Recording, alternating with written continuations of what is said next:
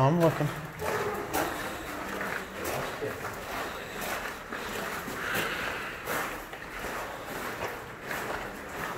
Oh yeah, nice. See, it's a little. Yeah, it's not too deep.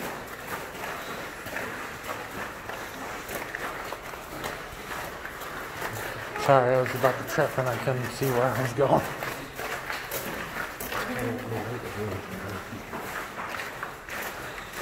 Thank you. I guess it's not that deep. Yeah.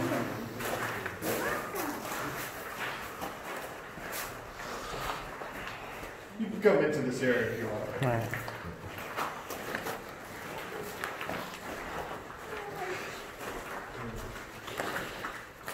So, if the coronavirus wasn't around, we'd be taking a boat?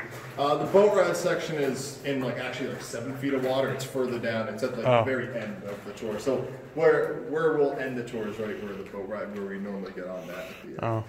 But so right here in this section, this is where I like to talk about how this cave was constructed. So again, this is not a natural cave formation. This is all man-made, made in the mid-1850s through 1860s. So they're going to run into the same problems as the building of the canal. You don't have the modern day tools or electricity to make this an easy job. Very difficult job, very physically demanding.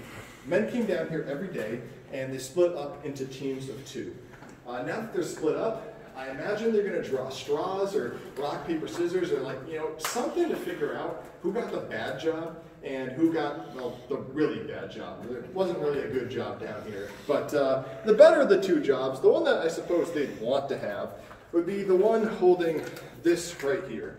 And this is just a hammer, iron sledgehammer, nothing all too special about it. But the really bad job, the one they do not want, is the one holding this. A large drill bit. It was called a star point or a ball point, had a star-shaped point at the end of it. So they grab their tools. One's going to hold the star point up into the side of the wall. Oh. The other one takes the hammer, and the process begins. It went hit, turn, hit, turn, hit, turn, and they did that for about an hour and a half at a time. So, I mean, you can tell why holding the drill bit was the worst of the 2 jobs.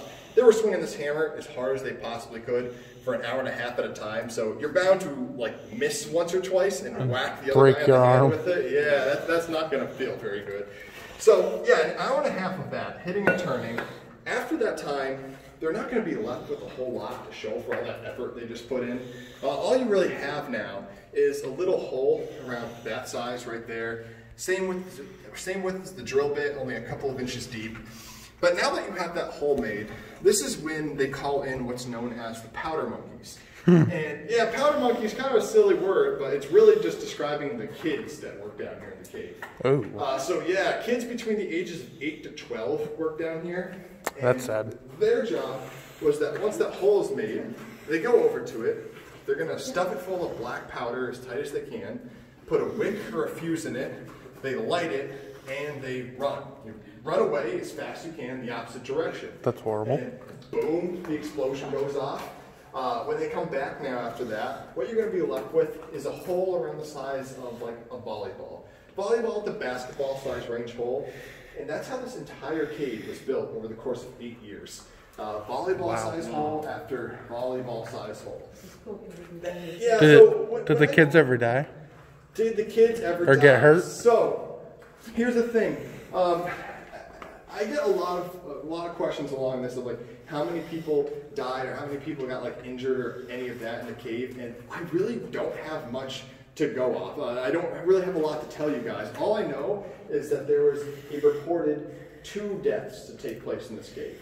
The key word in that is reported. A lot of these deaths or injuries down here were not reported for a lot of different reasons. I'll kind of go over that. But the first thing I thought of when I heard that kids did this job at the powder monkeys with the black powder is well, first off, why? Why would you give kids basically dynamite and then just set them loose down here in the cave? Kind of seems a little bit off. But there's a bunch of reasons behind it. Not that they're good reasons. Some of the more obvious ones are, kids are a lot faster. They can run faster. They can run away from that explosion. They're smaller, so they can squeeze through like the tiny openings in here when they're first building the cave. They get up a lot quicker if they happen to fall down while running away from the explosion. Cheap labor, you don't really have to pay the kids much of anything. But like a big reason is that most of these powder monkeys were orphans. So if one of them didn't make it away from that explosion, they got injured or killed down here, no one's going to come around asking questions about what happened to them. That's horrible. Yeah, it's really horrible, but like the employers of this cave, they've invested a lot of money. They have these factories that they're scheduled to open up there, but they cannot open the factory until this cave is done and they let the water start running through it. They can't stop building this cave for anything. Right? They want this cave up and running as soon as possible so they can start making their money.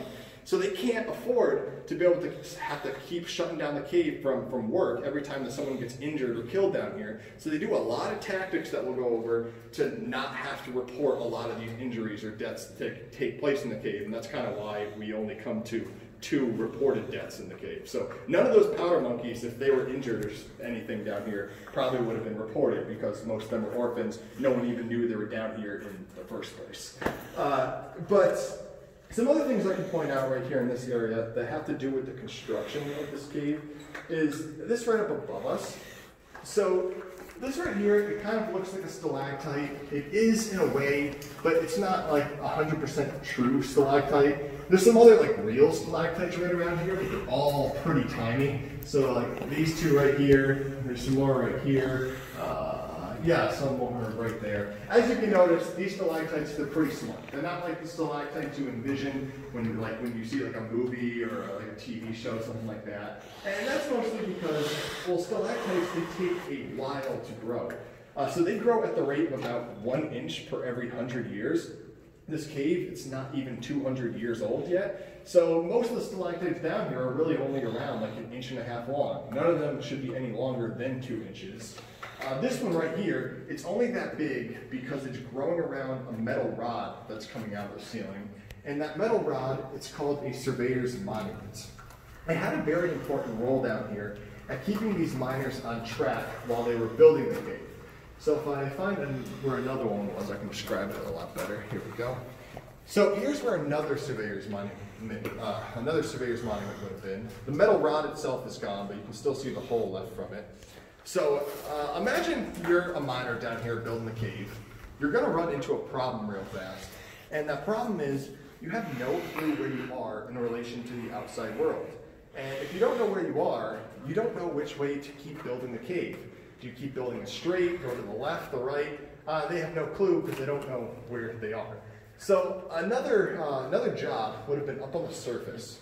A couple men would scout out the area and then drill down to where center of the cave should continue going. So if we looked at where they placed this one, you can see that it's basically exactly in the center here. So that tells the miners to keep building straight ahead, keep that as the center of the cave as they build it. So they build that, everything's centered with that mark, until you get to here. And now the new surveyor's monument is closer to the left side than it is the right. So this is telling the miners now that the center of the cave needs to end up over there as they keep building the cave ahead. So if you follow this straight ahead, you can actually see that now the center, yeah, it's right there, which effectively means the cave curves to the left. The reason why it needs to curve to the left right here is because this cave, it follows that hillside. It's built into the hillside that we're walking along. And that hillside after this point, it starts to curve to the left. It ends right through that wall right there. So if they had never built their surveyor's monument, the miners, they wouldn't know any better. They would just keep building straight ahead. They would have blasted right through to the outside. The entire cave would have been ruined. It's like 7 years of work up to this point, all for nothing. But because of it, they were able to keep the cave all in one piece, and they was able to, keep building the right way. So before we move on here, guys, there's actually one more thing I can do in this area. I won't do it if anyone feels uncomfortable with it, but anyone interested in finding out just how dark it could get down here if I was trying to follow lights for a couple seconds? Yes. Okay, all right. So again, in the mid-1850s, there was no electricity down here. They have no flashlights, cell phones, batteries, any easy, convenient way to make light. they had kerosene lanterns. So if one of those lanterns gets knocked over or goes out for whatever reason, what's going to happen real fast down here is that. Oh, wow. Pretty dark. Yeah, exactly. How do you light another lantern like this? It's like, where do you leave the matches? Oh, it's over by the black powder, and then boom. So, the point I'm trying to make here is just don't knock over your only source of light. All right, guys.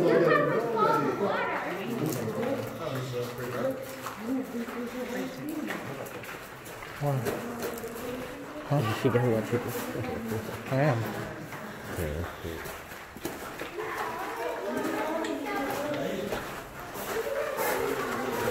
I thought that when they said about surveillance or whatever, the whole, I thought they were making sure that they were working. No, surveyors. Yeah, surveyor. Not surveillance. I know, but I thought. A surveyor is somebody who snaps stuff out. Oh.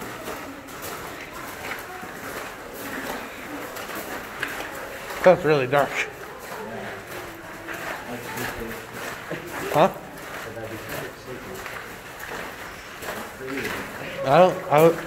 It was the things weren't dark enough. It wasn't dark enough for too long, but I was gonna slowly walk towards, I was gonna slowly walk back, and you're gonna be like, how'd you get over there?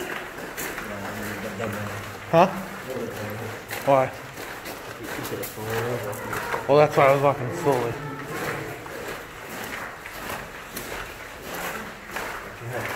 Oh yeah, thank you. Oh wow, that's what? Oh, it's leaking.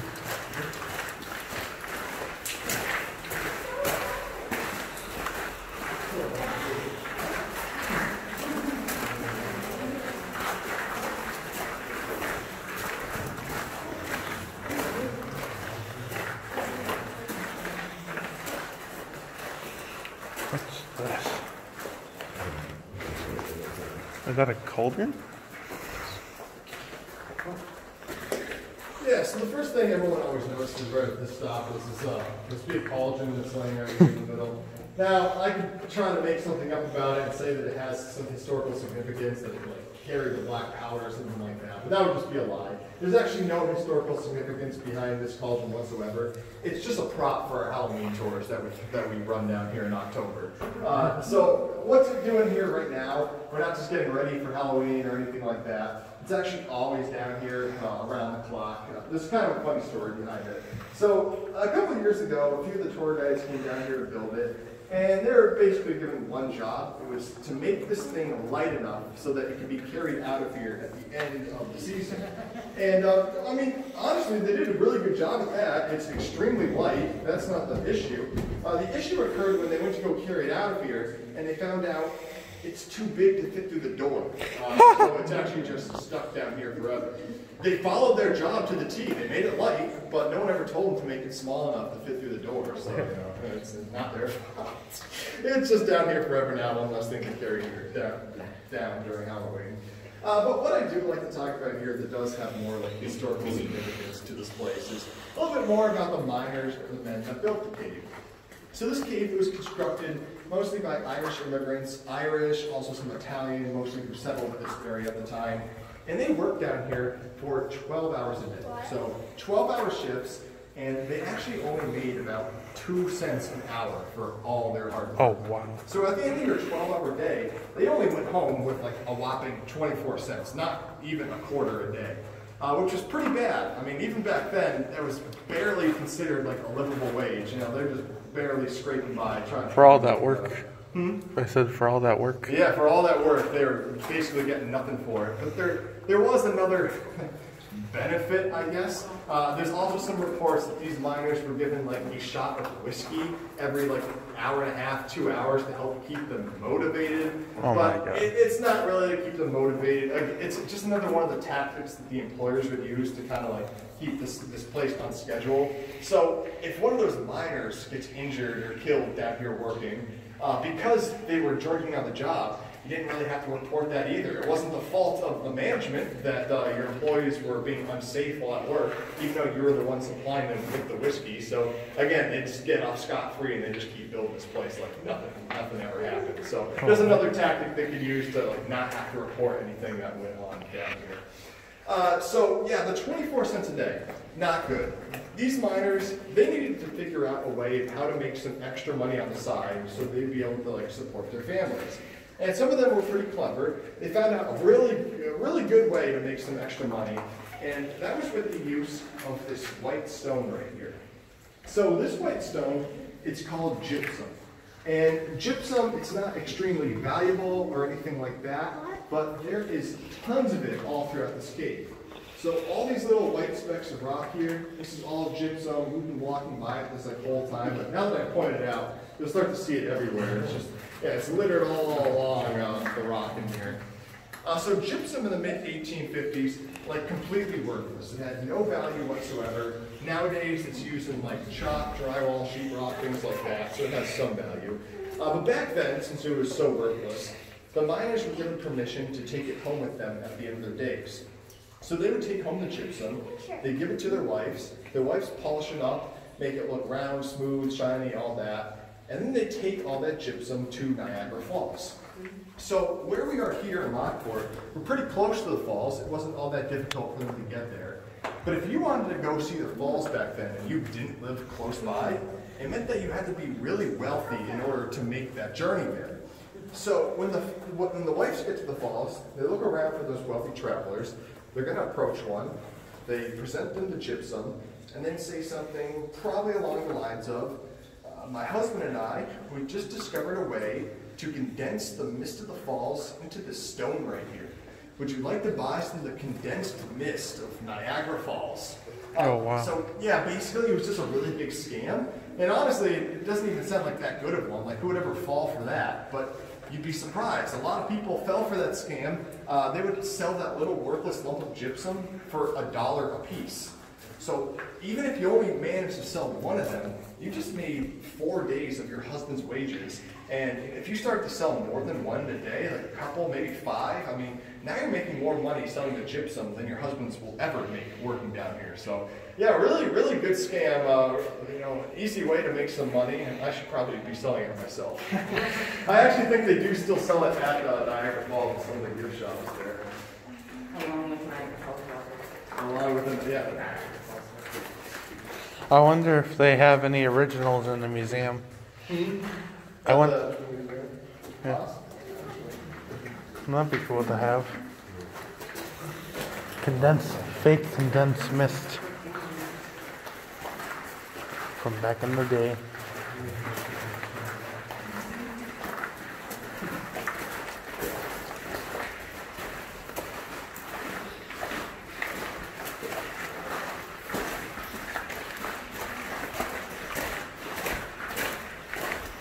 I'm sweating. I don't know why.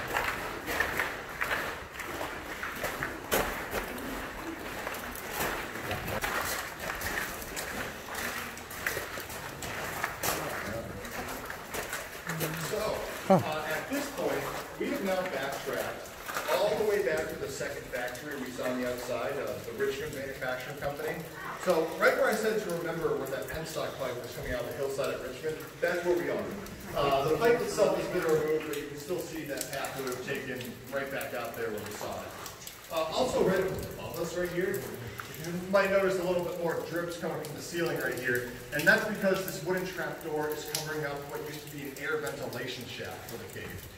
So it got extremely difficult to breathe down here, as you might imagine. They were blasting with black powder all day, so there's smoke in the air, there's rock debris, dust, all of that.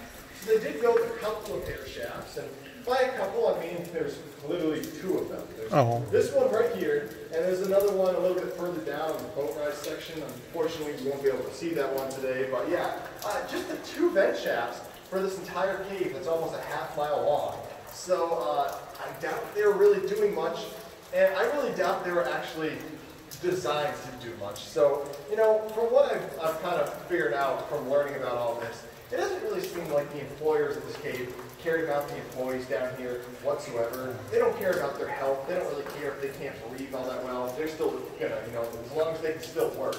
What I figured these air shafts were for was not to clear the air so they could breathe, but rather clear the air so they would be able to see. Because if your workers can't breathe down here, then they can still work. But if they can't see what they're doing, then no work's going to be getting done. So they had to build these air shafts just to allow the miners to be able to see a little bit better so they could continue building the cave.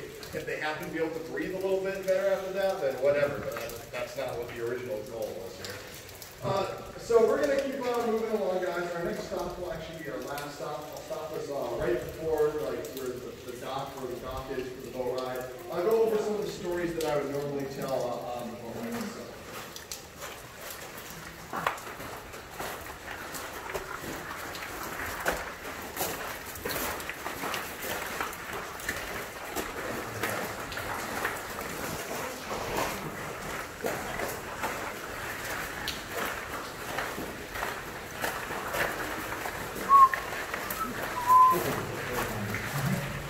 A little tight.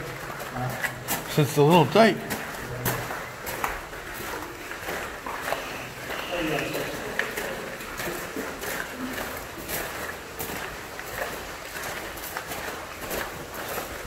Oh yeah, now I'm seeing all the white stone.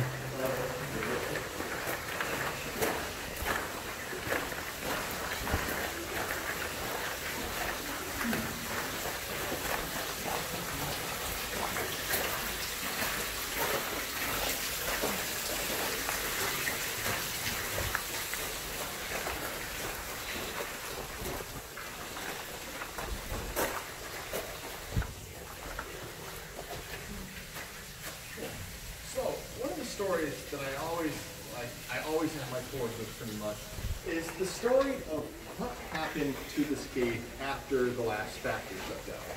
So the last factory that was still using this cave for the water power was the pulp mill right where we entered the cave.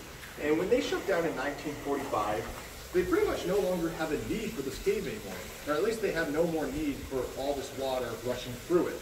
So what they did was they built a dam. So they built a dam where the Erie Canal would flow into this cave about like 200 yards or so further down from here where we saw those archways up at the locks. So when they built that dam, it cuts off all the flow of the water entering here. They drained all the water out of the cave. They sealed up the exits, the entrances, the vent shafts, and basically they just walked away and everyone forgot about this place. The cave was forgotten about for like a good 40 years. It's really not until we get into the mid-1980s that this cave was rediscovered again after all that time. And the group to rediscover the cave, kind of actually an unlikely group, but maybe not, it was a group of teenagers. So one day while exploring, they found their way in here. They took a look around and they said, wow, this is the greatest place we've ever seen to throw a party. So they start throwing parties down here in the cave. Yeah, it becomes kind of like the local Lockport hangout spot. They were having their fun for a while until the town finds out about it. And when Lockport finds out that people have been breaking in and kind of having parties down here, they're not exactly very happy. They were hoping that no one would ever rediscover this cave again, that it would just they would never have to deal with it. But now, unfortunately, they have to do something about this place because they don't want people down here. They don't see it as a cool historic site to bring people in and have tours. They just see it as a huge liability, a big hole right underneath their downtown area, and they want it gone once and for all. They don't want to have to deal with it anymore. So their first plan was actually to fill this entire cave in with concrete and just get rid of it once and for all. That would have been a huge project. It would have costed the town millions of dollars, been a big waste of history, and fortunately, they did not go with that option. They went with the next best option, and that was to sell the cave. Sell the cave to somebody else, make it that person's property, and therefore that person's problem and liability. So they look around for a little bit. They couldn't find anybody crazy enough that wanted to buy the cave, but eventually a couple men came along and gave the town an offer. So they offered Lockport $1 for this entire cave. Yeah, a single dollar.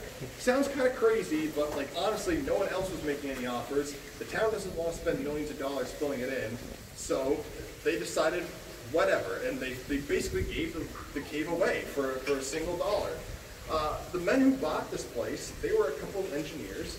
They came down here. They see the cave is actually extremely stable. It's been compacting down on itself over the years, not going anywhere anytime soon. So they spent a couple of years putting in like the money and the time, getting it ready for the public, getting it ready for tours. And we've been touring now ever since 1991. So invest in caves. They seem to be like a great money-making opportunity, right? Other than just the cave tours, we've also opened this place up to the film community. So we've actually had some TV shows and movies come down here, do some filming. Some of the more popular ones are the Sharknado movies. I don't know if anyone's aware of those, but basically they're like really kind of like silly sci-fi like action movies about sharks inside of tornadoes that go around eating people. There are 6 of them now, I believe. Yeah, 6 of them. This cave was filmed in for part of the second one in the series, and the name of that movie was The Second One. If you freeze frame that movie around the 45-minute mark, that's about like when they were filming down in our gatehouse. They were actually so lazy that they never took the benches out of their frame. And so if you freeze the movie at the right time, you can actually see like the benches in the gatehouse, like right in the background. So yeah, tells you a lot about this movie right there. But other than just Sharknado, we've also had the TV show Ghost Hunters down. Oh yeah. They came down in 2012. They locked themselves in overnight. They searched the cave for like any paranormal activity, anything like that. What's People that? always ask me, did they find anything? It's like, well, I mean, that's their job. Like, of course they found something. Like, they thought they heard some like voices or some like shadows moving around, something like that. I don't know about all that, but like, honestly, I'm down here working in the cave alone by myself a lot of the time.